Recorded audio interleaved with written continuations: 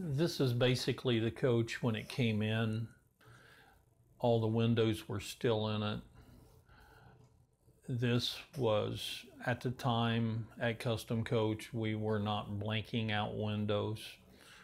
Shortly after this, we started blanking them out. A picture of it sitting in our paint shop. We were just trying to lay the coach out and trying to figure out what we wanted. I didn't know what kind of stripes or what stripe I wanted to use or what paint job that I wanted to put on it. So we took a day and wasted some masking tape to figure it out. Here we're starting to remove the windows so that we can blank the windows out and make it more look like a custom coach that doesn't have all the windows and does not look so much like a charter bus. We have removed the windows here and installed the aluminum. We have also insulated behind them and getting ready to start putting the trim on it. This is a picture of the front of the coach. It had the old style halogen headlights in it, which we actually removed and put LED lights in it. And we removed the side rub rails on the entrance door and the steering door and added aluminum rub rails with polished stainless steel covers over them. And then we painted the front bumper burgundy. This is a picture where we had installed the aluminum over the rear window, the center windows, and we had started sanding the old paint and prepping for the new. This is a picture where we are prepping still for paint and we're getting close to putting primer on it for the first time so that we can sand it out and start prepping for the final paint.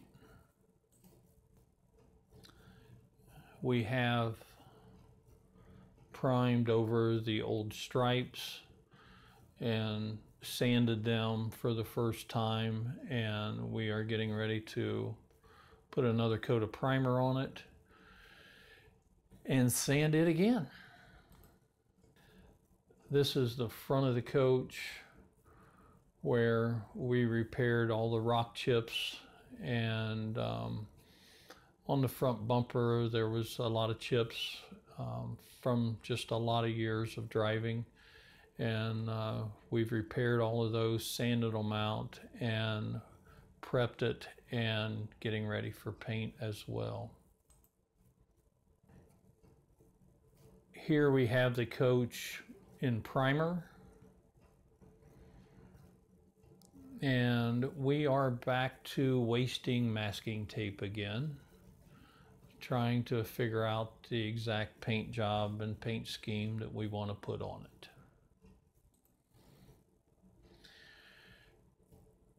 Here is some more masking tape wasting and having a good time at it, and ready to change our mind again. It just wasn't what I wanted.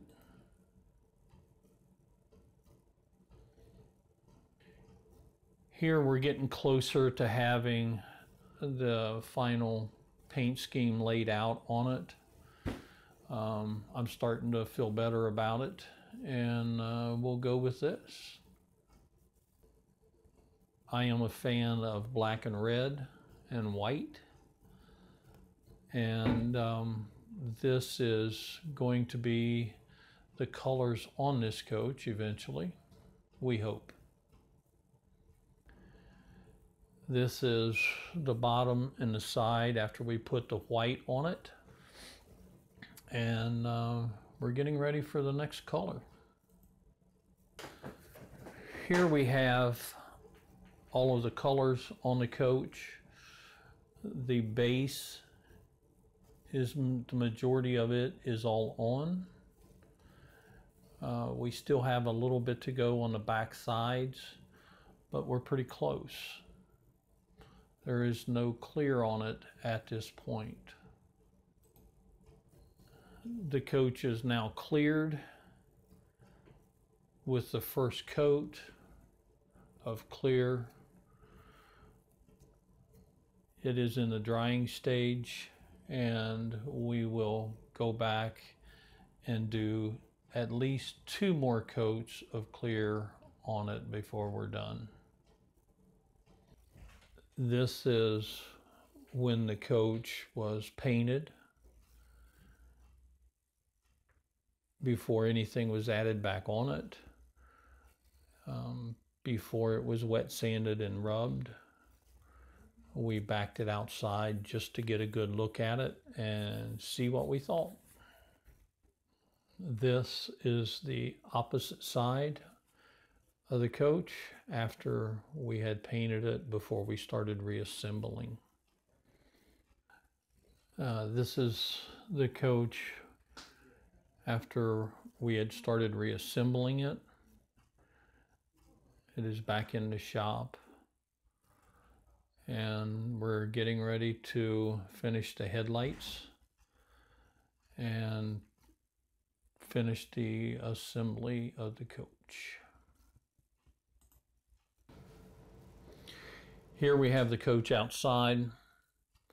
The clear is done, nice and shiny. You can see the clouds in the paint job. You can also see the new tail lights that we came up with. We actually polished the old housings and machined out